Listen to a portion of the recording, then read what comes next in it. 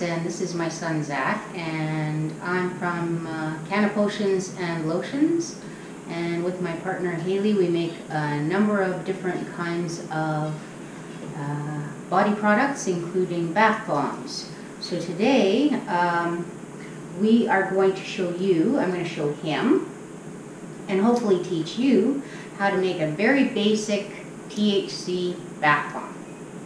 Okay, I'm going to quickly go through the ingredients that you need to make a bath bomb. Don't ever try and replace either of these two ingredients. Baking soda and citric acid are absolutely necessary for the chemical reaction. Other people take the Epsom salts out because they don't like the look of them because they've got the big chunks in them. Yeah. But I throw mine in the blender so they don't have that in them. They're nice and soft like flour. But these have magnesium in them. Yeah. And magnesium is really good for your muscles, and if you have aches and pains, it takes the pain out of your muscles. And of course, cornstarch, you can use kaolin clay, but everybody can get their hands on cornstarch and these basic ingredients. You don't even have to look online to get citric acid. I've got this in this container, but I just buy mine at the local wine and beer store. Yeah, the wine and beer store. So yeah, it's cheap there, and it's something you can probably find in your community, and you don't have to wait for it to come through the mail. So I also, you can use water, a tablespoon of water in the recipe, but I prefer to use witch hazel because witch hazel is good for you. And then I supplement everything with a little bit of extra CBD, so I know how much is in them, because I don't know how much is in, I know how much THC is in these guys, but I don't know how much CBD, so. And then there's fragrance oils. These aren't essential oils, these ones are called fragrance oils. And so those are your basics, and you can put colorants and things like that in them too. But this is the basics of what you need to make a nice THC bath bomb. You don't have to go and buy anything fancy like this if you're not sure if it's something you really want to ever do again. You can just go to the dollar store. I bought these cute little whatever's at Dollarama. That's pretzels. Yeah, and this one's a ice cream cone. Yeah. But if you don't even have to do that, you like everybody's, well, hopefully everybody's got one of those muffin tins. Just press it into a muffin tin and let it dry overnight, and then dump it out. Bippity boo. There you go. So this is everything you need. And oh yeah, and don't forget to have a scale because our recipe is by weight. But we're also going to measure it out, and we will tell you what it measures up to. Okay, we are going to get started with all the dry ingredients, with the exception of the citric acid, and I'll tell you that why later. Okay, we're going to start with the dry ingredients, and we're going to measure them out and throw them in here. On the way, between that step, we're going to use this antique fellow here because something happened to my big sifter, and I don't even want to know what. Oh, right. I was trying to clean it. Yeah, okay, whatever. And it popped through the wrong way. I was just trying to wash it out because it had whatchamacallit in it, pasta goo. Okay, well, I appreciate the I attempt. was just trying to wash it, and it ripped right through. So we've got this antique guy here, which is kind of fun to use anyway, so. Okay. So let's turn the scale on, and the first thing that we want to measure out is 8 ounces of baking soda. I will get a little scoop.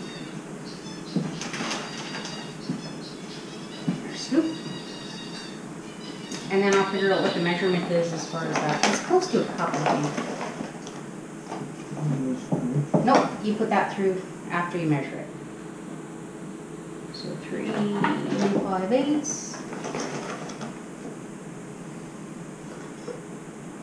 Oh, 7 1/4. 7 5/8. Not too much. 8. Hey, get on. Okay, let's tap that down and see how much is in there. Just out of curiosity. It is. Okay, that's just under a cup, or just about a cup, I guess, if you. No, just under a cup. So, I guess if you're doing it at home, you'd measure out a cup, right? So, yeah. Okay, you want to sit that guy in there? Just just pour it in and then you turn the little crank and I'll get this out of the way.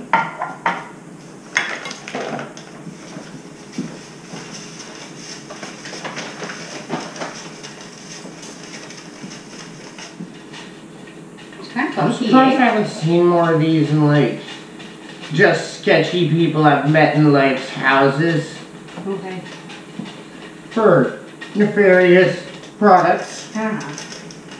Seriously, how does not like every trap house have one of these? I don't have nice grounds to have one.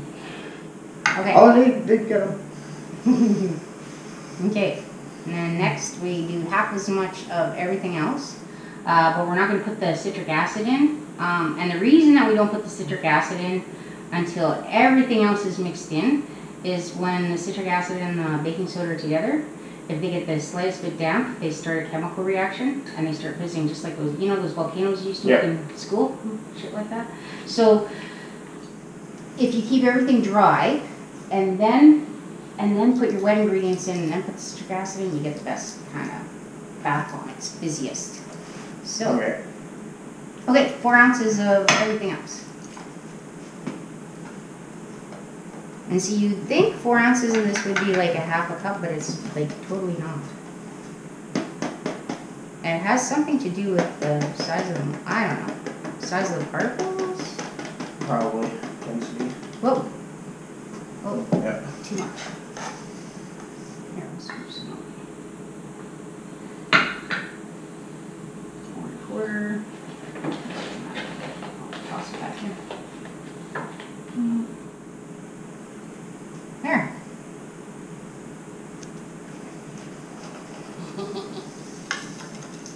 Okay. I don't know, kind of the fun part of doing these things too is doing this and having fun. Let's see what this looks like. If it's...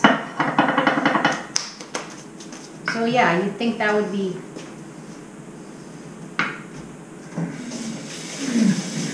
half a cup because it's only 4 ounces, but it's not. It's almost as much as there was of baking soda, isn't it? Yep. It's almost full cup. It's over 3/4 of a cup. So I would, yeah. So I would definitely weigh your ingredients. Okay, you wanna boop? Oh, you just pulled it out of the way. Sorry.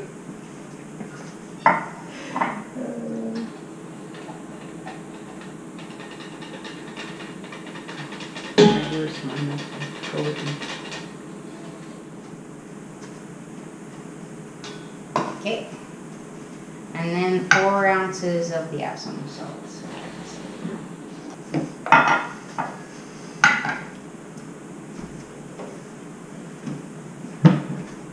Hello and welcome back to Baking with Cocaine. We're gonna just put in 4 ounces of Epsom salts, and these have been sifted once, but they tend to, with the humidity, they tend to clump. So we're gonna sift them again. What do we have? Oh, too much.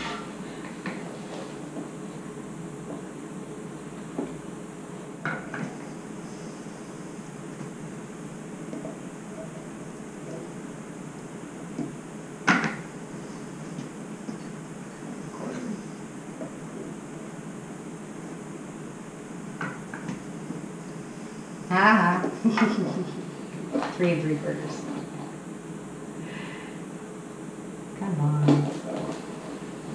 8. 4. Haha. Okay. There we go again. I'll take that out of your way. I'll let you do this, because that's fun.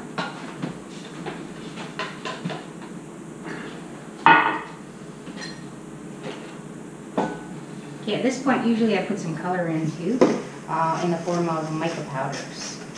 If you're using soap colorant, you put it in with your wet ingredients, obviously, because it's a wet ingredient. And if you're using mica powders, you put them in with your dry ingredients, like that.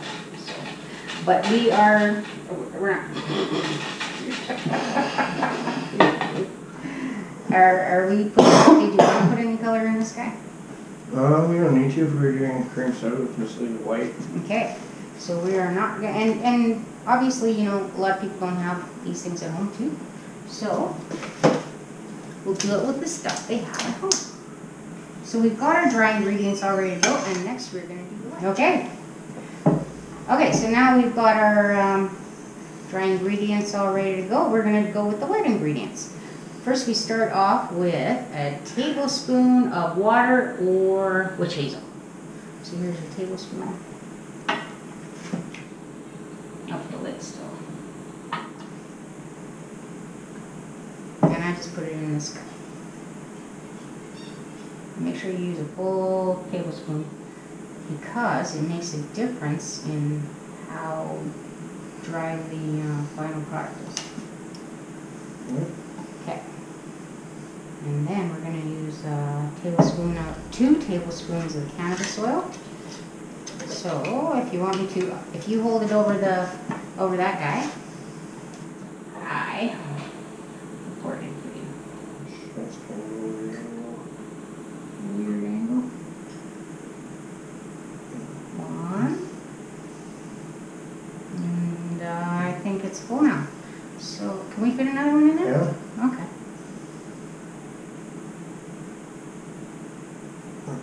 There. Sorry, I'm doing it from a weird angle. Okay. So those can, as you are stirring, you want to give that a stir?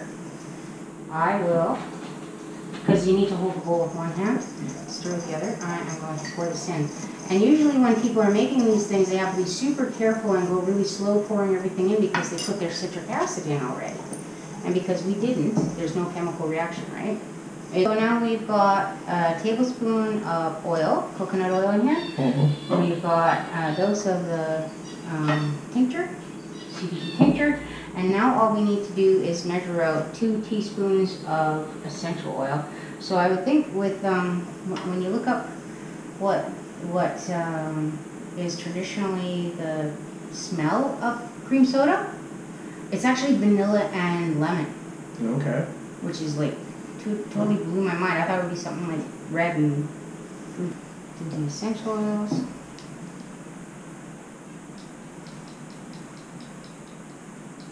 I figured pink lemonade was more of a bright, I don't know, fragrance. More like what I imagine cream soda to be. Yeah.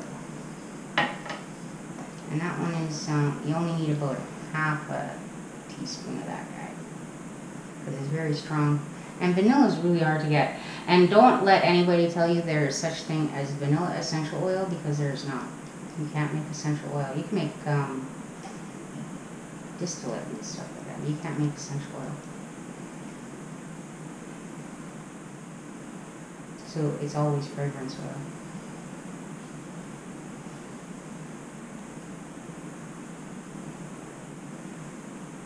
And it's really hard to capture the right scent, like this is what people imagine vanilla to be.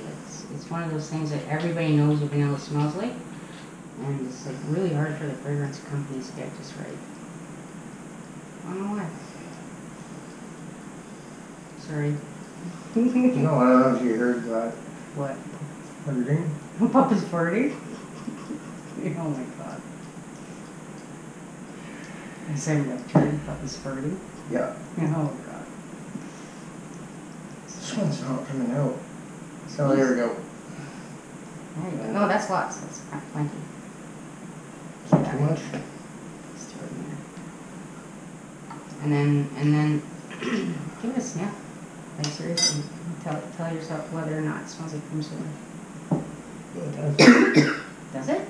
Yeah. Let me smell. Oh, that's cool. Ah. This is smart. Okay. Now that's it as far as the wet ingredients. You want to dump that in here and give it a stir.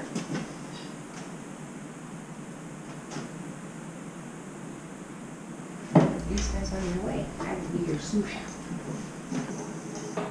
So the last thing that we need to throw in here is the citric acid. So we're going to measure out 4 ounces of that.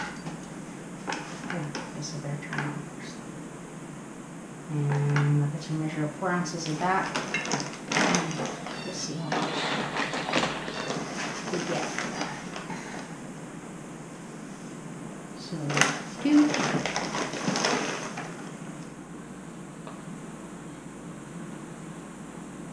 3/8, 1/2, 3/4. 4. Perfect. Okay, so that works out to 1/2 a cup. So it was just under a cup of baking soda, just under a cup of cornstarch, a little bit over 1/2 a cup of Epsom salts, and exactly 1/2 a cup of citric acid. So if you want to make it by cups, there you go.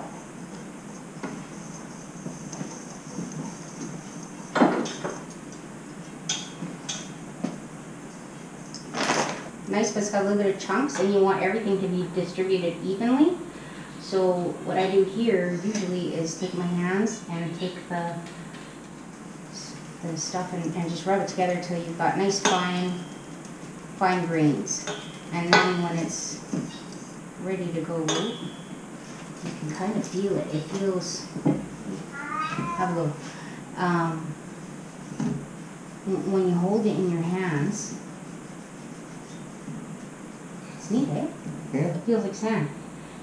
And then you know it's ready to go when you hold it in your hand in a clump.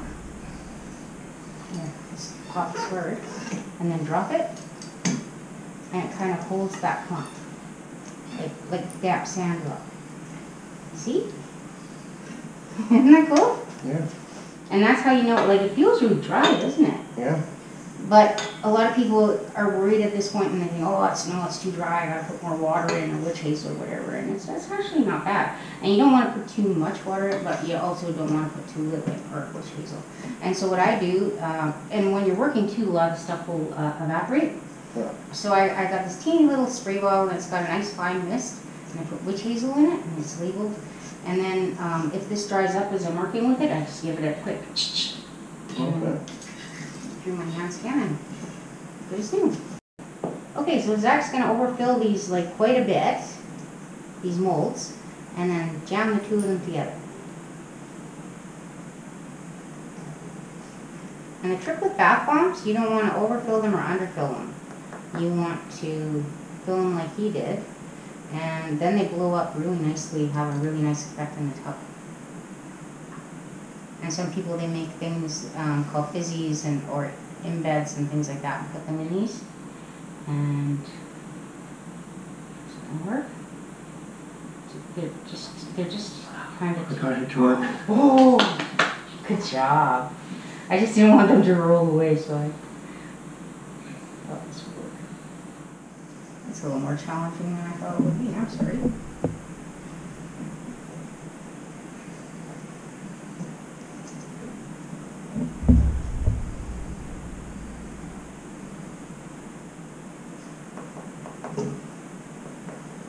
And what he's doing when he's knocking against there is loosening it from the sides. Good job. Oh, it's There you trouble. go. Okay. I'm going to do a little close up of you making one today.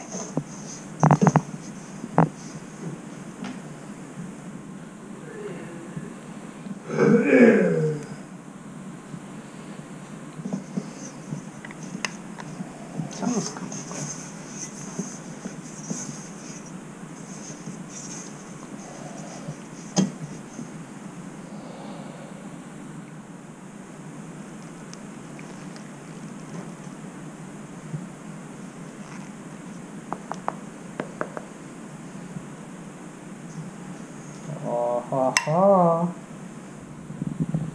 Nice. So now we've got the 4 bath bombs from that recipe, and they smell like cream soda, Yeah. and they look really good, and you did a really good job. Yeah. So, Justin, that's funny. Okay, so if you have any questions, then message me or whatever. I hope this was helpful, and I hope you learned something. Yeah. Cool. Okay, thanks.